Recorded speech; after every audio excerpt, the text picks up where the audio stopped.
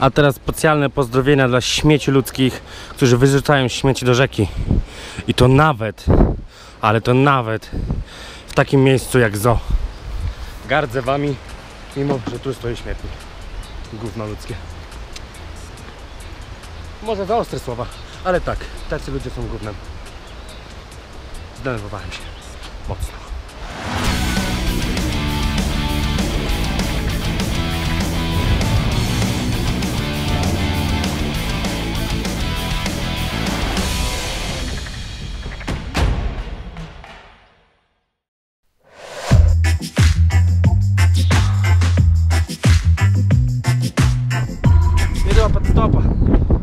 Stopa! Niestety wiatr. Znaczy niestety. Panie Boże, dziękuję Ci za ten wiatr, bo ta temperatura bez wiatru mogłaby się skończyć tym, że on zdechł. A tak po prostu powoli zdycham, a nie zdycham.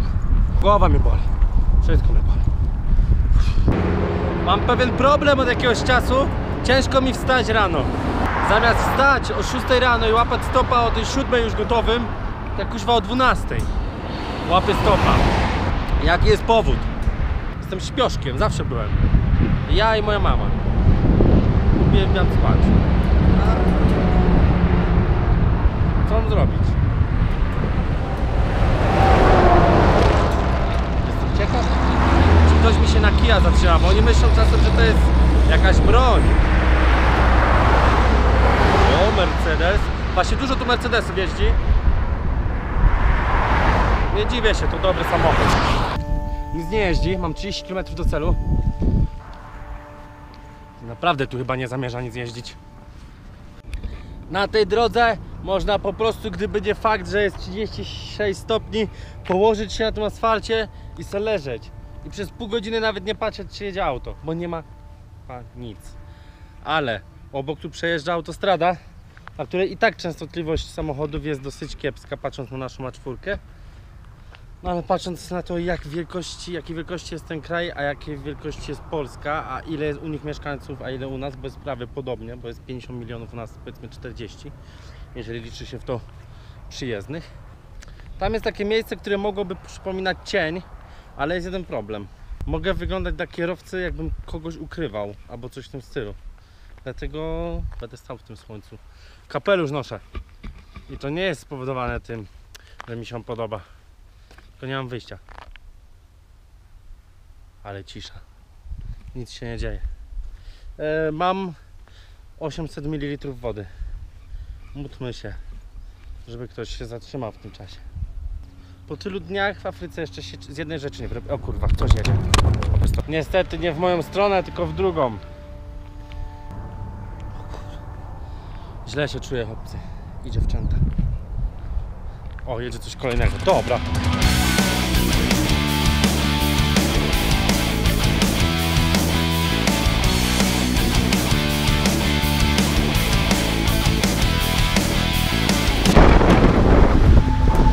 No to śmiało mogę powiedzieć. Nastała mnie pierwsza afrykańska burza. Jest tak kurde zimno, a jestem przyzwyczajony do dużych temperatur. Z każdej strony są błyski. Namiot rozłożyłem, ale przytrzymał taki wiatr, że wydawało mi się, że mi go porwie. Jedyne co mnie zastresowało to fakt, że nie mam pojęcia czy prędzej tu mnie dupnie piorun czy tam. O, nie wiem jak to jest, ale sami zobaczcie zaraz.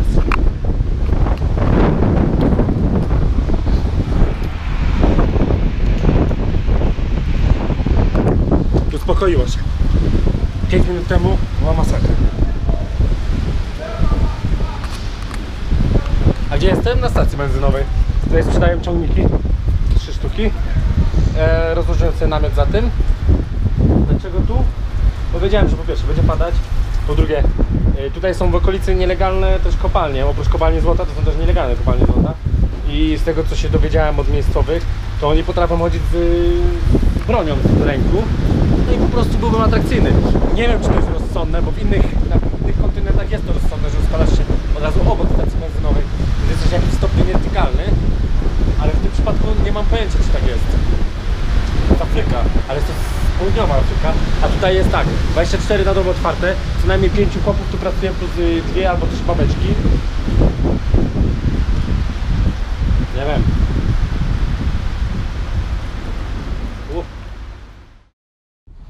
Witajcie. No jestem po ciężkiej nocy, ale coś powiem, bo nie wiem jak to jest. Deszcz mnie usypia. Znaczy burza ogólnie. Tutaj widzicie, spałem. Gdzie jestem? Na stacji benzynowej. Zobaczmy koleżankę. Przede wszystkim byłem sam.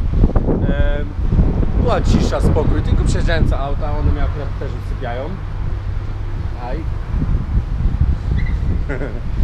Boże, dobra.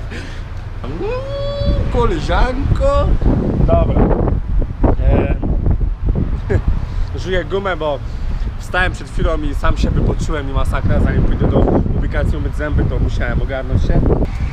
Koleżanka mnie zakręciła w głowie. Dobra, składam namiot do podstopa. Właśnie, dlaczego spałem tutaj na stacji? Ogólnie nie wiem. Na pewno to jest bezpieczne w Europie. Polecam bardzo spać na stacjach, bo na stacjach możecie czuć się chronieni, bo jest przede wszystkim w Europie macie kamery, tutaj też zresztą śpię przy kamerze i macie wszystko to, co wam sprawia, że czujecie się bezpieczni, choć osobiście wolę, jakby nie było za dużo kamer w Polsce, to jeżeli śpię gdzieś na dziko, to wolę, żeby być bezpiecznym. Normalne. No i dodatkowo na pewno jeszcze w Ameryce Południowej czułem się bezpieczny.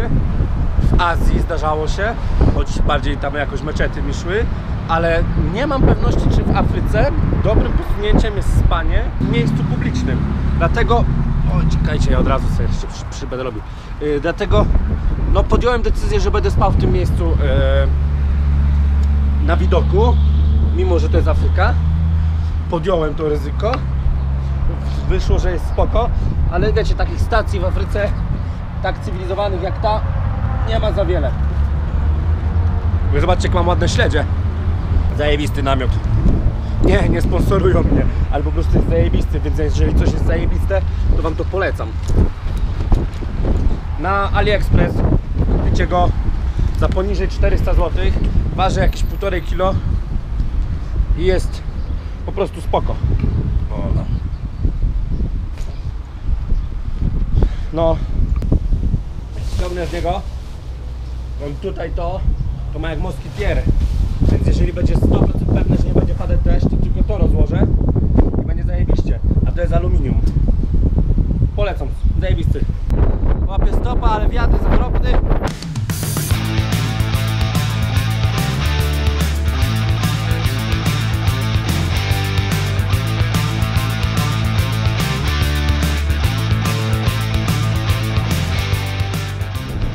Kupiłem sobie kolbę kukurydzy. Uwielbiam gotowaną kukurydzę. Pani to sprzedaje uczciwie, więc jak nie jeszcze.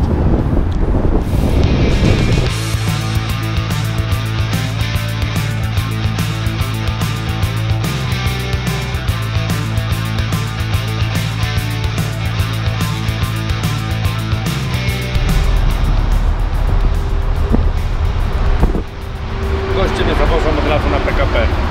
Powiedzmy PKP, na stację. Dobra. Wiem, że wyglądam śmiesznie, jak to jest ściśnięte, ale... Oczywiście ciężarówki bardzo często są amerykańskie, europejskich mało, no i jest też dużo indyjskich. Firma Tata. Baby manifestują. Ciekawe o czym. A w ogóle to welcome to Johannesburg. Opuszczam ogólnie to miasto, bo nie ma w nim nic, co mogłoby mnie zainteresować. Poza tym raczej ma złą sławę ze względu na to, że no jest podobno dużo niebezpieczniejsze niż nie wiem, Mexico City i inne dziwne miasta.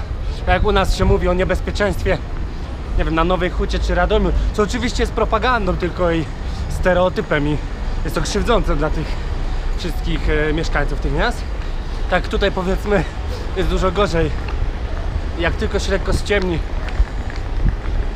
to można mieć problem. Ale koleżanka, proszę.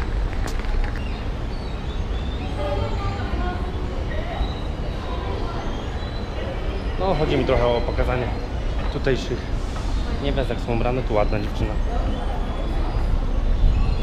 No, dobra, trzeba kupić bilety. Ale tu chłodno, lubię to miejsce. No to czekam na pociąg. Ogólnie rzecz biorąc jest ciężko. Dziewczyna, która tam stoi, jest po prostu ideałem. Co chciałem powiedzieć? Jest tak, że za bilet, no nie wiem, z Johannesburga do Pretorii płacicie 57, to jest ile? Raz, dwa, trzy. Ze $4. No to w sumie poniżej 20 zł, a wiecie, dojedziecie bezpiecznie i nie musicie się męczyć z tymi wszystkimi tymi, nie? No. A tak wygląda peron. To jest w ogóle...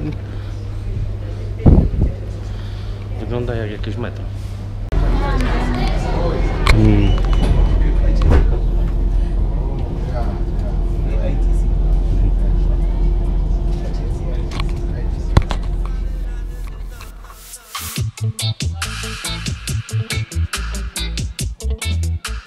Wybieram się, pewnie to jest dziwne, bo nie wybieram się na razie na safari. Pewnie większość z was czeka na to, aż pójdę na safari, ale ja na safari się wybiorę prawdopodobnie w takim kraju jak może Kenia, może Tanzania, może Kongo, zależy gdzie w ogóle będę, bo nie mam jeszcze takiego specjalnego planu. Ale tam się wybiorę na safari, bo stwierdziłem, że fajnie by było zrobić to gdzieś dalej, a nie od razu tutaj w RPA. A tutaj aktualnie gdzie się wybieram? Do zoo. Ale dlaczego się wybieram do zoo? Ogólnie jestem w gruncie rzeczy, mówiąc krótko, jestem troszeczkę przeciwnikiem zoo, no bo wolałbym, żeby zwierzęta żyły w swoim naturalnym środowisku, a nie gdzieś tam na tych swoich wybiegach, które są dosyć smutne. Aczkolwiek stwierdziłem, że w Afryce zoo, w takim mieście jak Pretoria, musi być fenomenalne. I oczywiście ja nie mówię, że nasze zoo, czy tam w Wrocławiu, czy w Warszawie, oczywiście w Chorzowie, bo nie mógłbym nie powiedzieć, jest jakieś kiepskie. Ej, w ogóle pokażę wam coś, wiecie co? Koleżanki są piękne, ale to już jest za piękne. Kurwa.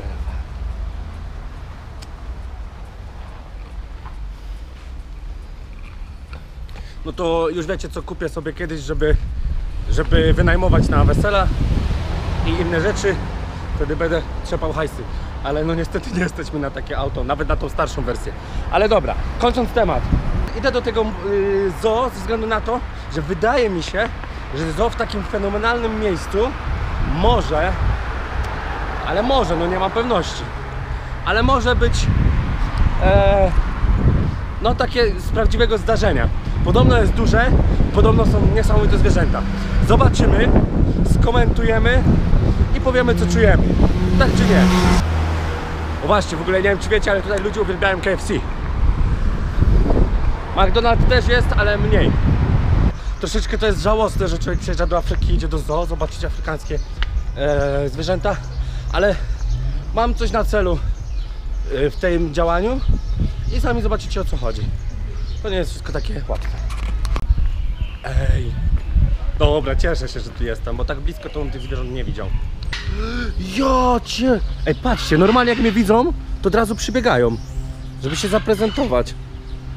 Boże, może wy jesteście robotami. Ale piękny. Ja pieprzę.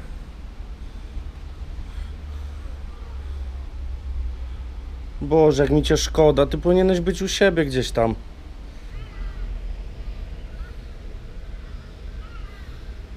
Ej, powiem wam, że mi się smutno zrobiło.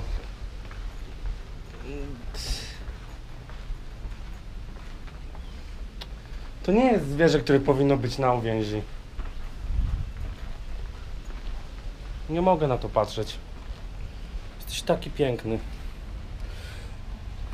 I zaraz mnie ktoś weźmie tutaj za jakiegoś uczuciowego nie wiadomo kogo. Ale bądźmy szczerzy. To jest wielki kot, zdobywca. Jeden z najszybszych w ogóle zwierząt świata. A on teraz jest tutaj na uwięzi. Opuszczam tego wielkiego kota, bo mówiąc szczerze, no jest mi smutno. O wy dziady jedne. Patrzcie na to. Trutut. Ale ma dupę. No to teraz słonie afrykańskie. Dlaczego afrykańskie? Kolor po pierwsze są piaskowe, powiedzmy. Boże, skąd ja takie znam kolory. Drugie są dużo większe od azjatyckich. Pamiętajcie, jak spotkacie na safari, może nie na safari, ale jak gdzieś pójdziecie i spotkacie słonia afrykańskiego, a jeszcze Boże, nie daj Boże, będzie to samiec. Spierdalaj gdzie może. Gdzie możesz, bo to się nie mieści w głowie. Bo chyba nie ma nic niebezpieczniejszego, naprawdę. Patrząc na to zwierzę, przypomina mi się tylko jedna piosenka. Pamiętacie Boba Marleya? Buffalo Soldiers.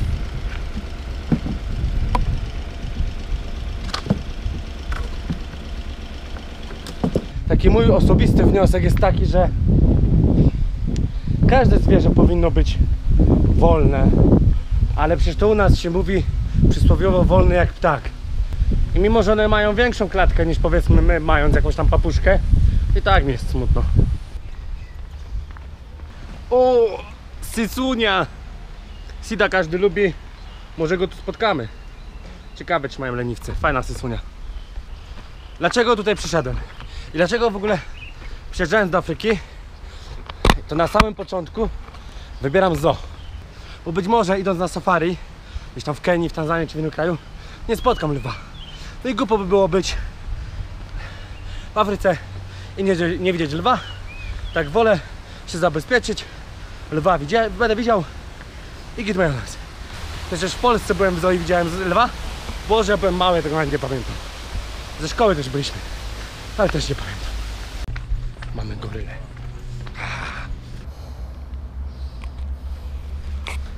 Ten goryl to jest prawdopodobnie wysportowany goryl. A ten goryl to jest taki Janusz goryli. Czyli siedzi sobie w cieniu, brzuch wystaje i napieprza browary. To jest moja teoria. Jedno jest pewne. On się opiera na pięściach. Aby ci z piąchy przywalił. Bo cię nie ma, synek. Możesz kibicować komu chcesz. Cię nie ma. Niestety niedźwiedzia mają schowanego. Mówię serio. Smutno mi. Lwy. Which man are you talking about? Do they train? These are wild animals, right? That's why they call them wild animals. They don't have any home training. A gdzie samiec? No przecież nie na polowaniu. Ale czekajcie. Kto oglądał Króla Lwa? Boże, jak Mustafa spadał. Płakałem. I w tym roku jeszcze oglądałem i też płakałem. I nie widzę w tym nic niemęskiego, bo naprawdę każdy facet, nawet Mariusz Pudzianowski, może płakać w momencie, kiedy spada Mustafa, a potem Simba mówi: tato.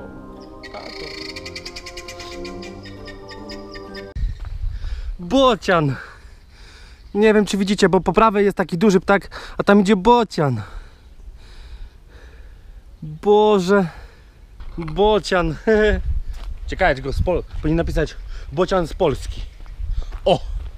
Bocian to polskie zwierzę, a tylko emigruje do Afryki, bo lubi czasem sobie poplażować. Taka jest moja teoria. No. Goryl ma około 180 kg, lew ma 200 kg, nosorożec ma 2100 kg, Boże. Guziec ma 80 kg, to chyba jakaś antylopa, nie? 40 kg, to jest chyba pawian, pawian ma 30 kg, a to wam powiem, że nie wiem co to jest. Czyli wiem, ale nie wiem jak się nazywa. No i królik 2,5 kg.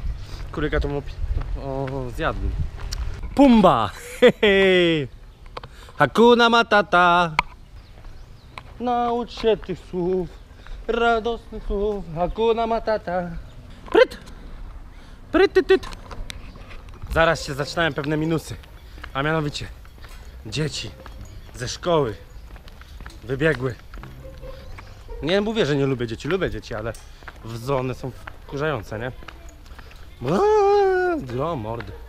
Wyprzedzam ich. Poszli do kibla. Słuchaj kolego, chciałbym w Polsce iść na przykład do zoo, ale nie pójdę samemu, bo to takie smutne, tak jak teraz się czuję. I idzie się albo ze swoimi dziećmi, albo ze swoją kobitką, co nie? No i na czym to polega? Kochani, byłoby dobrze, gdybyś, wiesz, tą swoją monotonię wprowadzoną w związku zmienił i wziął swoją kobitkę tu do wesołego miasteczka, do zoo, Jakieś różne pierdoły. W Pszczynie są żubry.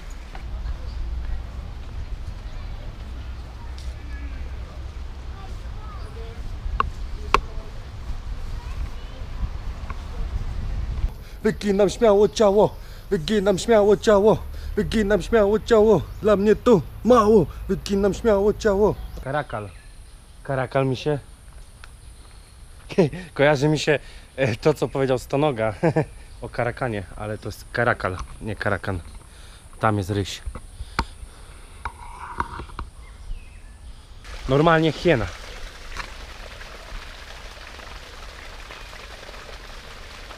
Zwierzęta bez zasad. Stadne, jak wilki. Mordują bez litości. No cóż, każdy chce zjeść, nie? My też hodujemy kurczaki w takich warunkach, że powinniśmy za to iść do piekła. Powinniśmy.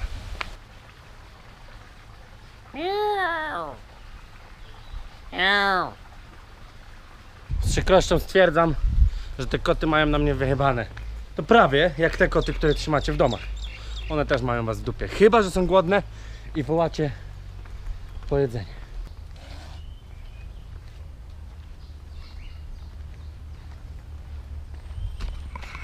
Czekajcie, teraz mapa, gdzie to występuje. A tu występuje. Nie wiem, jak się nazywa to zwierzę. Powiem wam, że go nie znam. Taki ryś, no. Tutaj dziewczyny, z czego jedna interesująca wizualnie, zwiedzają sobie z małą muzyką. No.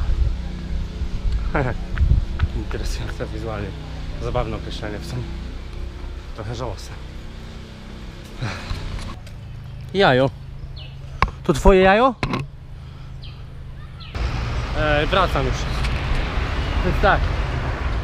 Zoo było zajebiste. Teraz co? Szukam busa miejskiego takiego. Marszerutka, jak to się po rusku mówi. Śmieszna murzynka stoi.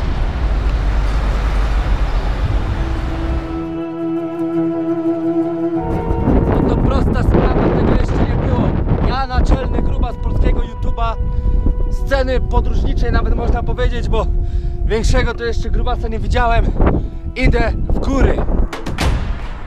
Oj kurwa. Mamo, przepraszam, naprawdę.